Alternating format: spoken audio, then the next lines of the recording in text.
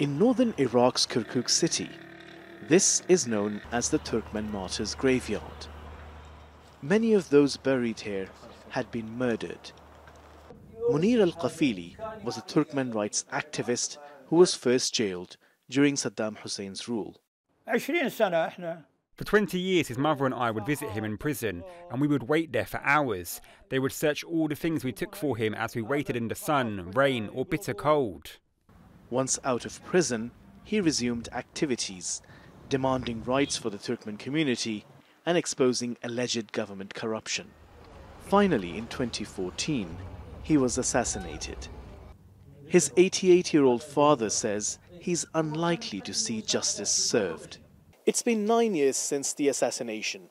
The family has suspected a powerful politician to be behind the killing.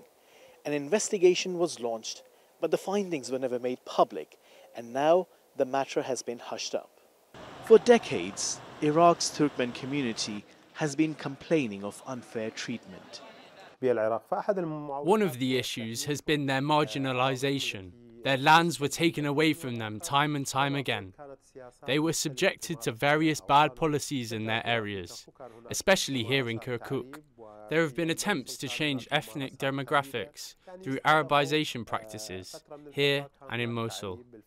Turkmen representatives say more than 100,000 agricultural sites belonging to Turkmen farmers have been occupied since the time of Saddam Hussein.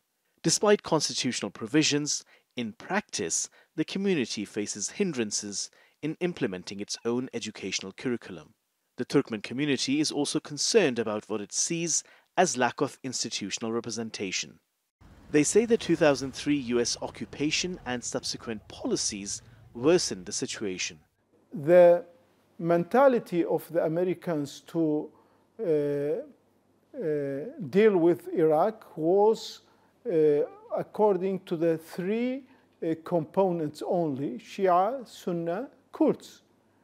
Even we heard that from Biden when he was the deputy, and his process is very clear when they said that we cannot deal with the whole of Iraq, so we will try to divide it to two confederal system, one of it for Kurds and then to Sunni and the Shia.